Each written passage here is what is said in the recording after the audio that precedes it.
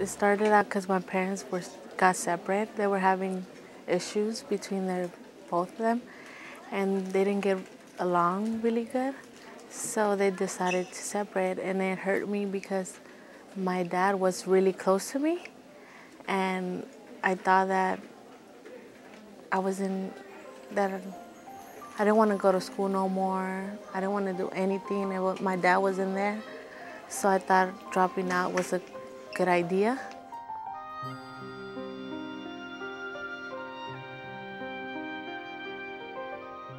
Avilene was going through a lot of family problems at that time. Her parents had separated, as she mentioned. There was some chaotic things going on in the home. And I think she was just so overwhelmed and unable to really focus that I thought at that time, I think her only decision was to just pull out. And she wasn't doing as well in school as she thought she should have been.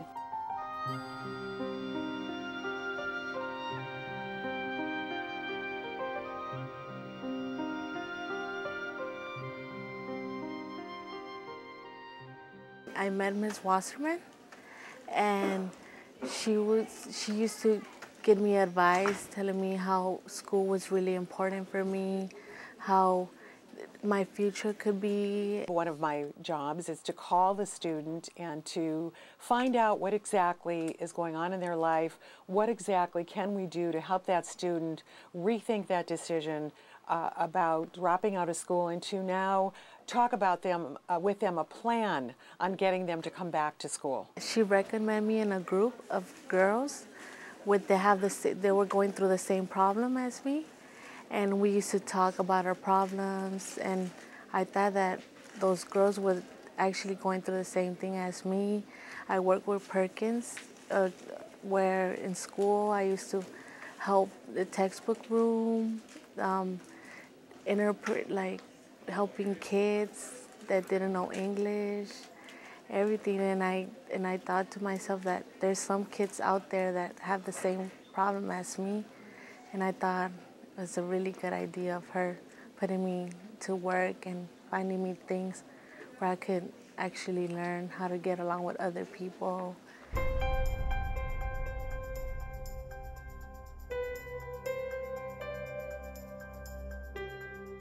I got her into counseling through the help group, and she went on her own and attended this group with a bunch of young ladies, and I saw her blossom.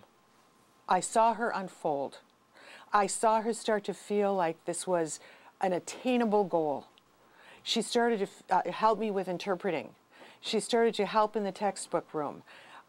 She actually just heard other students that would come into my office, not that I invited her in, but she knew I dealt with students that had issues, and I think she felt like she was coming out the other side. She was coming out the other side. Ms. Wasserman helped me, so I thought I could help other students realize how high school is really important. So some kids didn't even go to school, so I advised them. I told them how hard it is to get back on track on your credits and how everything is hard when you don't go to school. Motivation comes in all different forms. You motivate by understanding. You motivate by giving them a chance at a better future, by letting them know what their possibilities would be.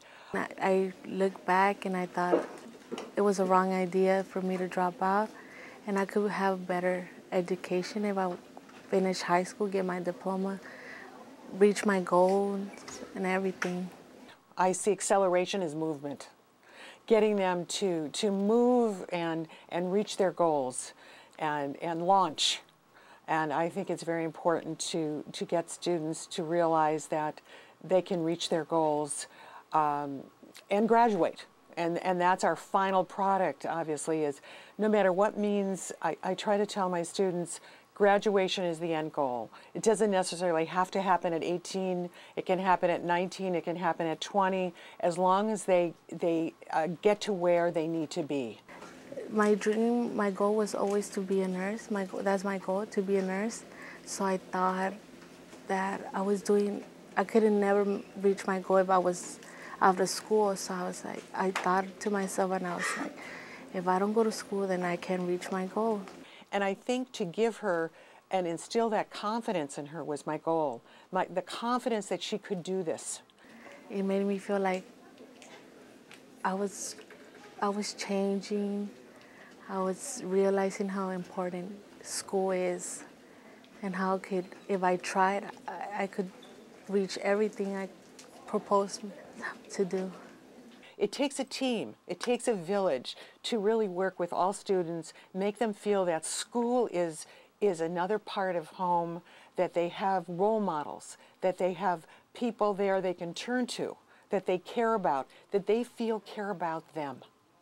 And I think that when they feel that feeling, as Avilene explained, that she felt comfortable in my presence. I feel happy, and it makes me feel like I want to be someone like Miss Wasserman, help other students. Well, I don't think there's anything better in life than taking on a student and seeing them grow and blossom and come to me and say that she's thinking of going to nursing school.